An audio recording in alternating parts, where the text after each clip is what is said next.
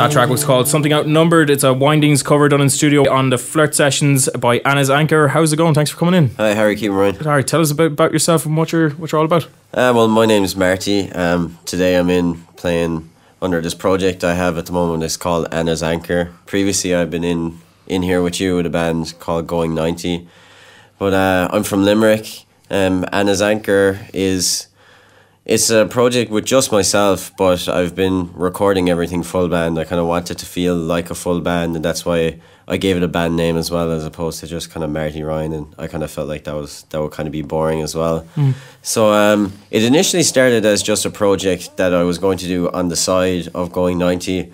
Since it would just be myself, I could kind of take smaller gigs that didn't make sense for that other band, and then I'd be able to tour more, just because like logistically, when you're on your own, things are just a lot easier between money wise and gear and everything. So that was initially why I set it up. So I wrote a bunch of songs and then recorded them, and then kind of in the meantime things slowed down with my other band. So now at the moment this is just taking full focus, and I recorded a 4-track EP that I'm just after putting out over last month, and a couple of tour dates coming up. So that's basically it so far. Tell us a bit about the tour dates. You have is it 1 or 2 Irish gigs and plan for all that? Yeah, well, I played one there last week, and then I have one more gig in the year in Tralee to finish out the year.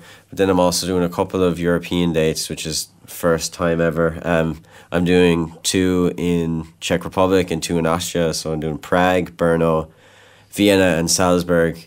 And I don't know, that was just, I have a friend who's living over there, and he had 2 gigs already booked, and he was able to sort me out to play before him.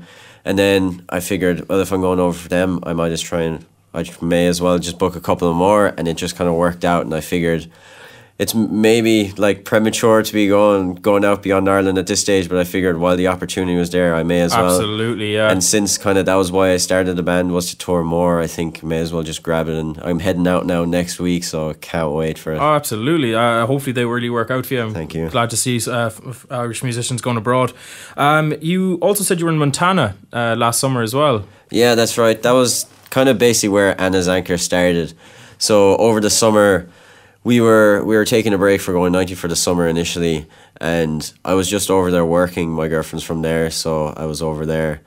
And I was just kind of bored, and I booked studio time for the very end of the summer. So I spent the whole summer just writing a bunch of songs and getting them down, and then picking 2.